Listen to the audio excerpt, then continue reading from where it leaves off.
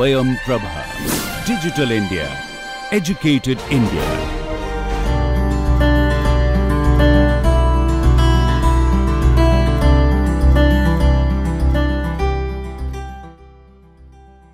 Today, we shall look at 18th century temples from the northwestern Deccan. These are temples built largely by the Marathas, who are an ascendant power through the 18th century. We are looking at these temples as an example of 18th century temple building. After the Mughals, in a lot of places around India, temple forms are shaped by the architectural vocabulary of the Mughals. The Marathas have a very different tradition in that they have the Bhumija style temples of the Yadavas. They have Sultanate architecture for 300 years, and then they have a revival style from North India, from Rajput lands, that they also try to incorporate. Let us take a look at what their temples look like.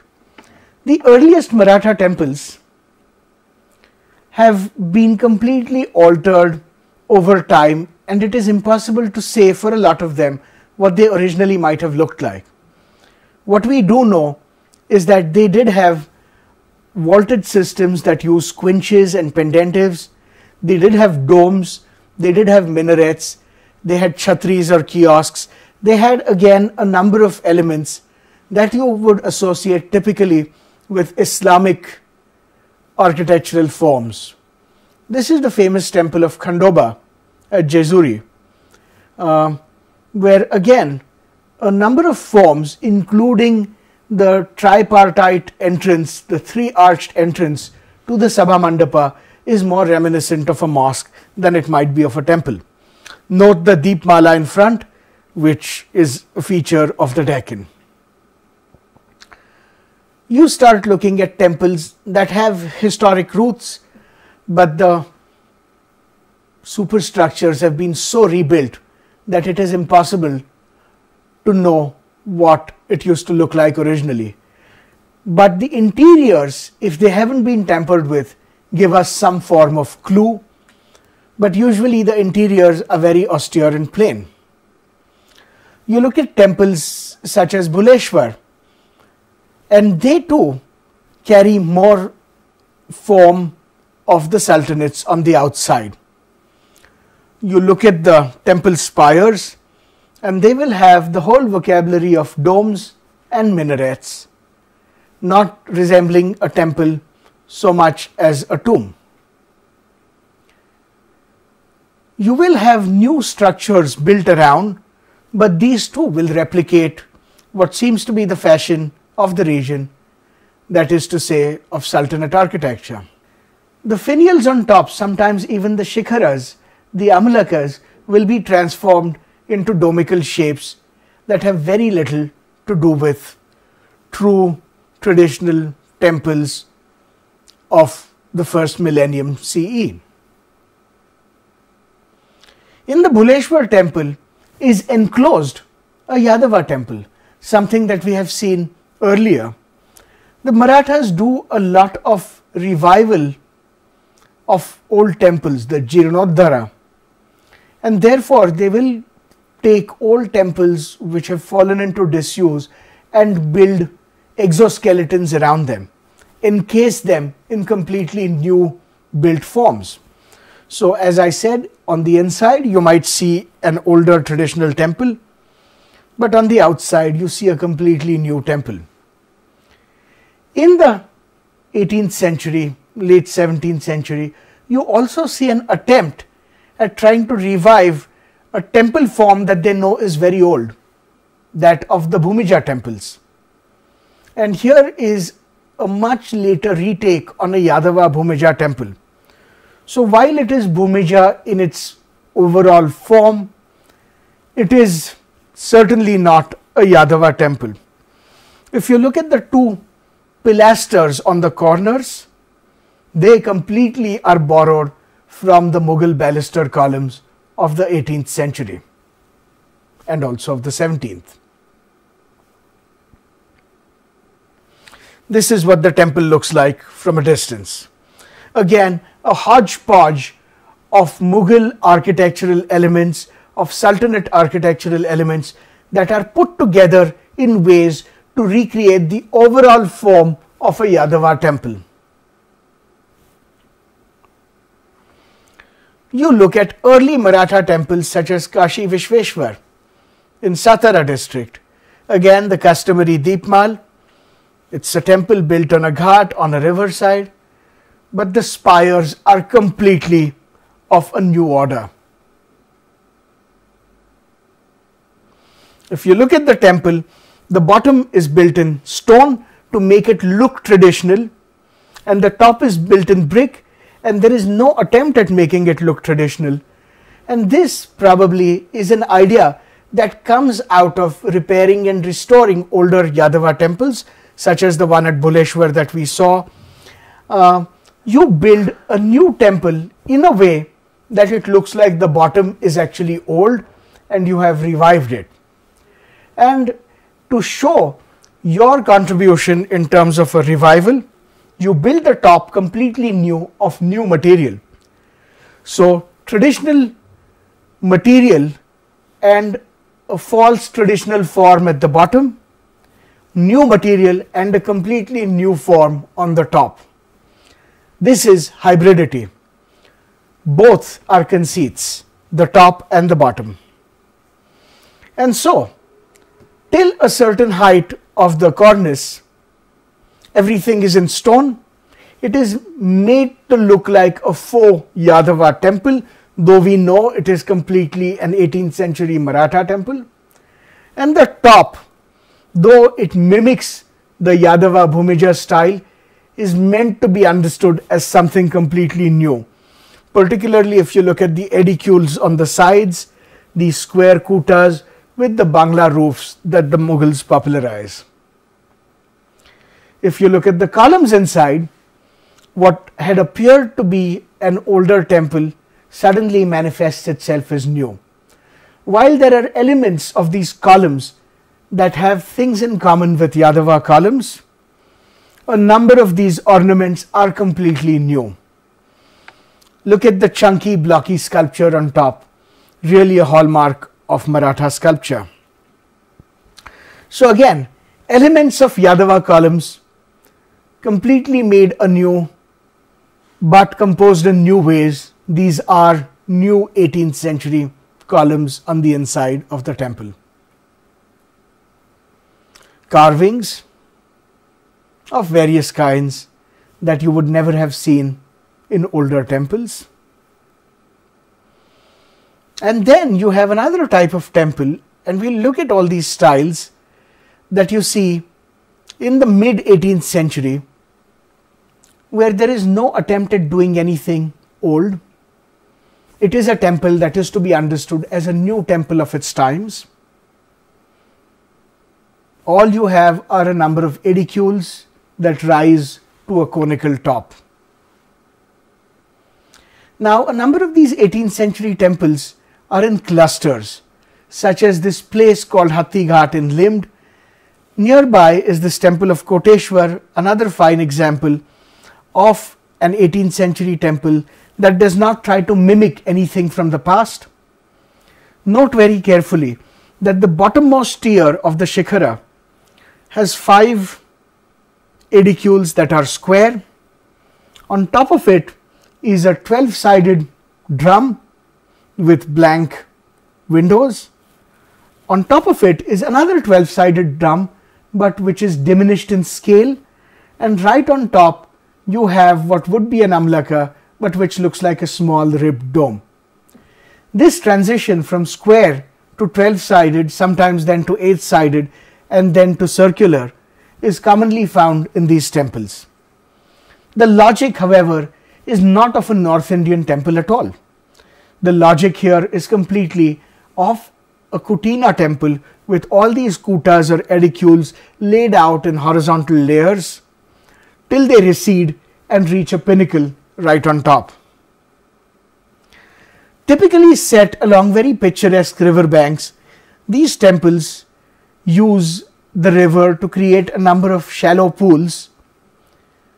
The temples are very often set on ghats where you have a temple and the patron family's mansion just behind at a slightly higher level. The temples, very often derelict, follow the same cubical form of a square sanctum, topped by what we just saw, a square base of edicules which slowly turns round as it gets to the top. Again, from one temple you can see another, and this kind of dialectic relationship is very important to several temple circuits. This is what it looks like. From the river on the right, a ghat, a temple, moving up to a mansion on the left hand side. The mansion, of course, does not survive in very good shape, and therefore all you see are some walls. The composition of the temple here again is the same square base of the shikhara above a cubical sanctum, surmounted by a number of circular structures all the way to the top. There are exceptional temples, however, such as Omkareshwar in Pune, which is a temple built almost along the lines of a mosque plan. To begin with, let us look at the completely blank and austere wall, something that we saw at the Jagdishwara temple, also at one of the temples in Loni Bhapkar. This is very typical of Maratha temples, blank austere walls with small openings. When you get inside, all you have is a series of 9 vaulted spaces, the central one of which is the sanctum, and the sanctum has square stories on top of it that mark it as the sanctum, whereas all the other bays have a set of domes. This temple is unusual because the sanctum is not at one end but in the middle of the building. And this is what the plan looks like. The courtyard on your left, the sanctum in the middle, surrounded by a set of 8 domes, and the Garbhagriha or the sanctum itself rising up in cubical fashion to a pinnacle. There are also small family temples. Usually every lesser nobility would build themselves a mansion and a temple under the Marathas, and this is what they look like. Again, an entrance that would more be suitable for a small mosque, inside a sanctum that is a simple plain cube on which you have 8-sided circular stories that go to the top and end. Notice on the corners these small chhatris with Bangla roofs. So, looking at all these temples, what do we make of their architectural styles? What style are the Marathas building in? What does it mean for them? Why are they choosing one over another? We have seen in an early phase, so as to be pious and completely restore older temples, they even start building new temples that look like older temples with new repair work on top. But let us look at the 3 dominant modes in which these temples are built. To begin with, you first have the Yadava Bhumija revival, and the reason for that is very simple. The Yadavas have built temple across the Maratha heartland. These temples are not always in good repair. It brings good merit to repair such a temple, and so what you do is you try to repair it in its own native style, and sometimes you build new temples or new shikharas on old temples in a Yadava style. Of course, there are no artisans who understand how the Yadava style works, and so the revival Yadava style, the revival Bhumija style is always a hybrid. Notice the bottom story of the shikhara now is like a Maratha style temple. It has these blank square edicules beyond which they fit on a fake Bhumija revival shikhara.